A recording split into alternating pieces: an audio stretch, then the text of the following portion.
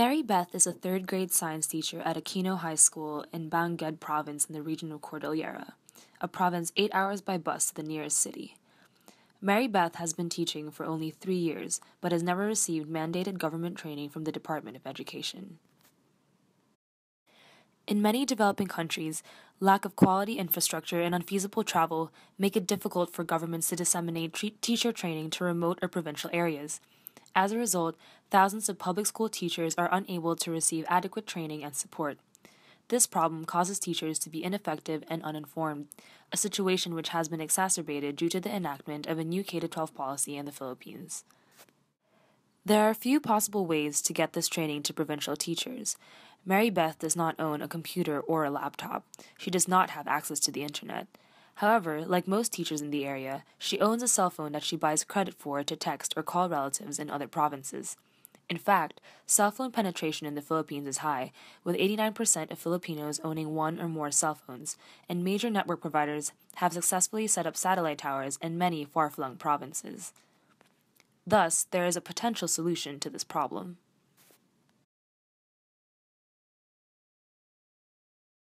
Our solution to this problem is to offer a suite of services for teachers to remotely access expert advice, training, and feedback.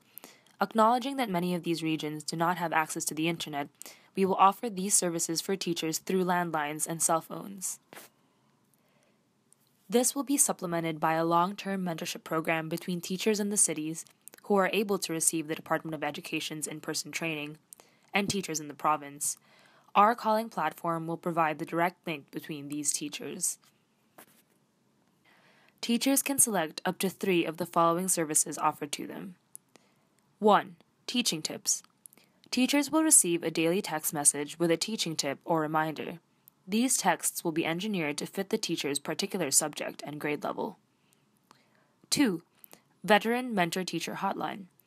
Teachers will have the opportunity to speak with a veteran teacher, screened for their expertise, that has been assigned to specifically mentor them. These mentor pairs will be assigned a weekly call time of 1 hour on either Monday, Wednesday, or Friday evenings, from 5 to 8 p.m., to speak about the latest educational reforms, pedagogical techniques, and classroom dilemmas. To monitor these calls, we will provide mentor pairs with a special code through text that they can use to get free minutes on their cell phone providers' networks. 3. Monthly conference calls. Teachers will be able to call into a monthly conference call hosted by Philippine curriculum experts. This call will act as a stand-in for the in-person teacher training sessions that the Department of Education is unable to hold in certain provinces. Over the phone, teachers will receive this teacher training and will be able to ask questions.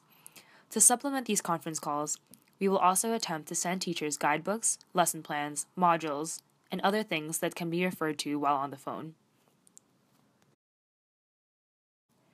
Given this situation, our theory of change is that if teachers in rural areas receive training and ongoing support, they will be more empowered in classroom instruction and eventually be more effective at raising student outcomes. There are 4 primary actors involved in our project. First, rural teachers. Rural teachers provide a small fee for the services that we offer.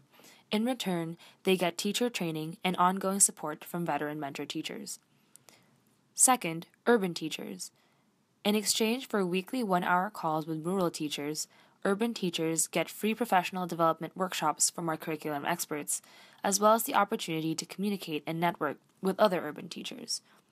To recruit these veteran mentor teachers, we will conduct in-person teacher training in the capital city of Manila. Third, curriculum experts. Curriculum experts hold our monthly conference calls as well as the professional development workshops we offer for our urban teachers. In return, they receive a salary from our organization. Fourth, technology team. The technology team will be responsible for creating the daily texts and creating the phone call infrastructure that we will use for our monthly conference calls. In return, they are paid by our organization. Our key partners in this initiative will include the main cell phone network providers, Smart Communications, Globe Telecom, and Sun Cellular, who we will negotiate with to subsidize the fees for the texting and hotline services. In exchange, they have thousands of texting tips per day sent over their network. Another key partner is the Department of Education, who must approve the over-the-phone training that teachers will receive as a stand-in for the in-person teacher trainings that they normally provide.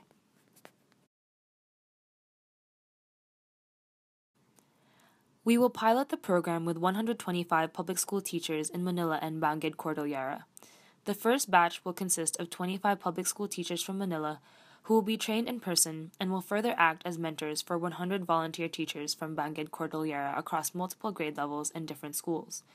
With an average Philippine class size of 50 students, more than 6,000 students will be targeted in this pilot. The pilot program will last for 6 months, from June 2015 to December 2015, the first half of the Philippine school year.